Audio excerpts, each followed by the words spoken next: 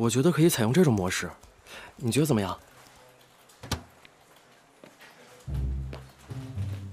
好，哟，各位看黑板啊，相信呢你们已经对 C 语言有了一个最基本的了解。但今天我们这节课呀，怎么又是你？啊？谁在下面讲话？是刚刚从后门进的吧？朱韵居然迟到了！怎么上课迟到了？就敢迟到了？我这才刚开学，不愧是学霸。林老师，他早就到了，我可以证明。他居然帮我！其实他不是刚进来，是这样出去。出去啊？怎么回事啊？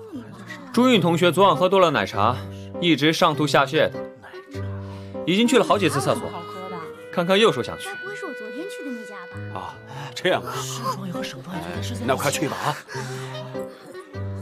奶茶再好喝也要适当，喝太多凉的很伤胃的，不行一定要去医院啊！李老师，我已经好多了。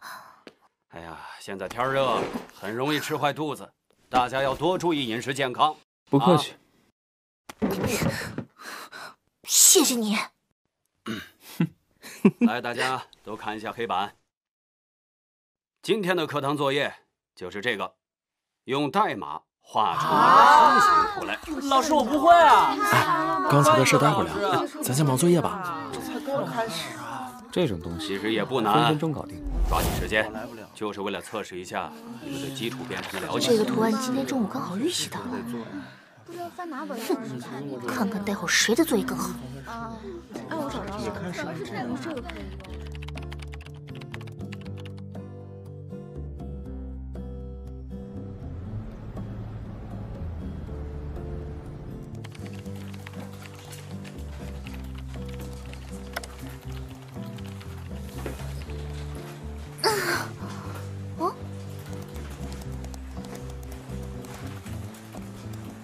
还真不打算做课堂作业吗？朱韵同学，在。大家抬下头，看看朱韵同学的作业。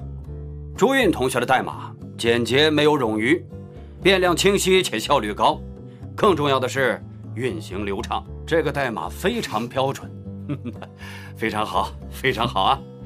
刚好 C 语言的课代表呢还没有定，还不错，那就让朱韵同学担任吧。大家掌声鼓励一下朱韵。还有15分钟下课，你去帮一下不会的人。哎，朱韵，快来救命！好，马上过去。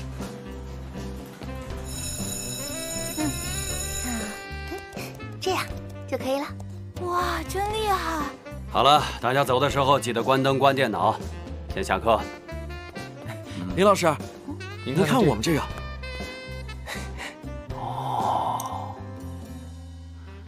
那是什么？你这个想法不错啊，不错。走，边走边说。老师，其实主要就是李寻的计划。不错，我们就是想把它弄得好玩一点。天都要黑了，哎呀，饿死我了！咱们去吃饭吧。等我拿一下书。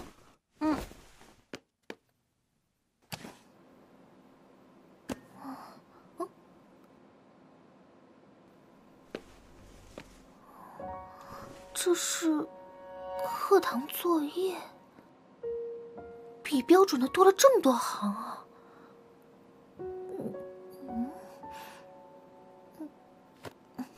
他应该不会写一些没用的东西吧？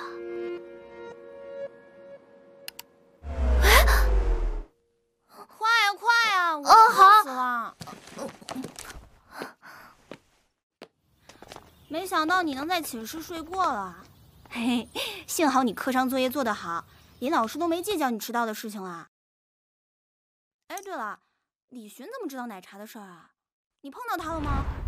我昨天找了好大一圈，都没看到李寻的人影。抱歉，我不吃了，我得去一下图书馆。哎，吃完再去吧。啊，